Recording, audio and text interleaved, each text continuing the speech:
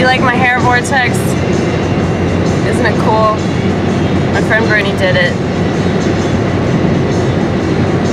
It's like cornrows.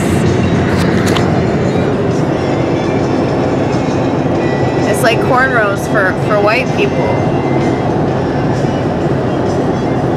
I don't think I can handle cornrows. I'll admit this was painful, but it wasn't as painful as I was expecting. And it was worth it.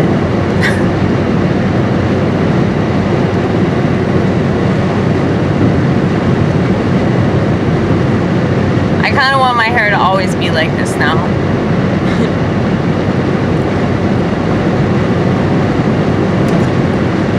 But how am I gonna wash it? That's the problem. I'm tempted to just not wash it ever.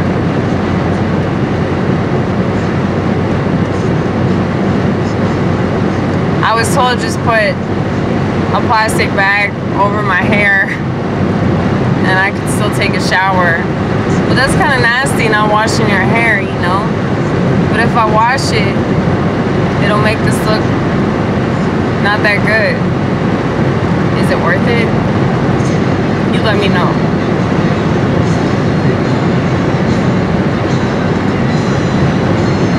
So I had a really awesome conversation with a bunch of people tonight.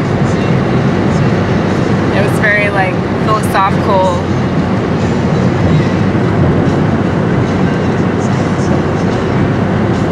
Mainly started with stand-up comedy and ended with stand-up comedy.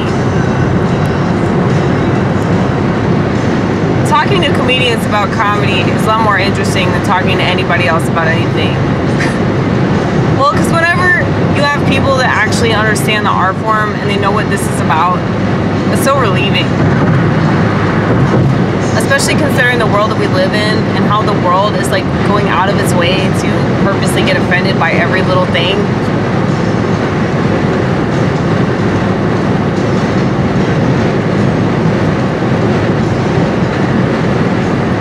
I gotta stay up tonight. It's like almost 3:30 in the morning. Like, I just went to the Hermitage Cafe with this random dude that I just met, who's from Kentucky. And I just dropped him off at his hostel.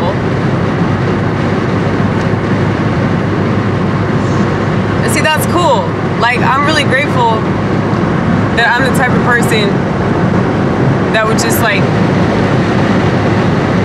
randomly hang out with some dude I just met who lives in Kentucky. No, like, not many people take those kinds of chances. But I've always been like that. And because of that, I'm like open to anything. You think that just because I don't leave my house, you know, like, oh, I'm supposed to go on vacation and go to these countries and do all these things and see all these sights, you know, that's what makes me interesting. But that's not true. What makes you interesting is the way that you look at life and how you choose to live your life.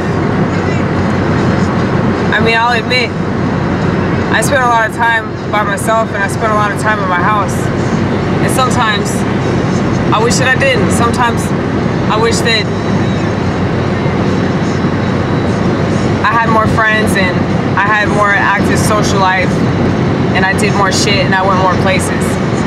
But then I think, would you really enjoy that shit? Like if you plan for it? Because I feel like the best things in life you can't plan, they just happen, you know? Like you can't plan to have a really good conversation with people, that shit just happens. You can't plan to randomly go to an all-night cafe with some dude from another state. You know, you don't plan that shit. It just occurs.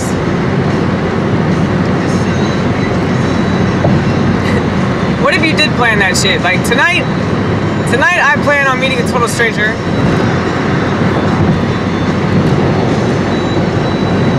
And eating French toast.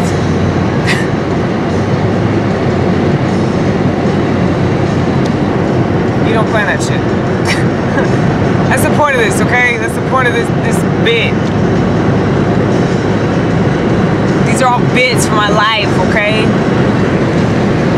I was thinking about some decisions that I've made in the past, like stuff that I chose to film, particularly on my first channel, and kind of how like weird it was, or people probably thought that I was hoping to get some kind of negative attention from that. But really just putting myself out there comedy-wise, you know, it's taking a risk. It's putting stuff out there going, is this funny? Is this interesting? Is this worthwhile? That's the risk. And not many people are willing to take risks, like taking a dump on camera, you know? Not many people are willing to do that because they care more about their image than they do about the craft of comedy. Yeah, that's totally the craft right there, taking a dump on camera.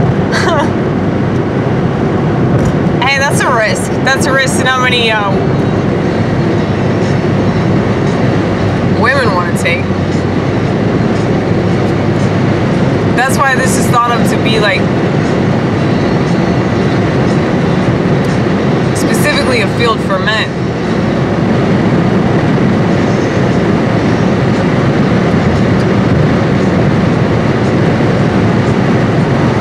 I'm saying the exact opposite of what everybody else is saying. The majority of comments that I've seen talk about sex.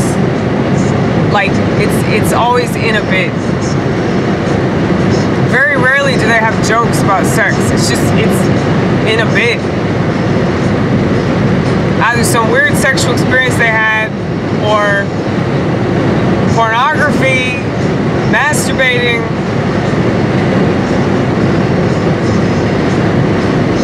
Very rarely is there an actual joke. If there's an actual joke, I mean, whatever. I'm not going to tell anybody what their material is allowed to be. But it's a mere reflection of the culture, you know. And I'm not interested in that. That's why I just roll my eyes, man. Roll my eyes, read the Bible.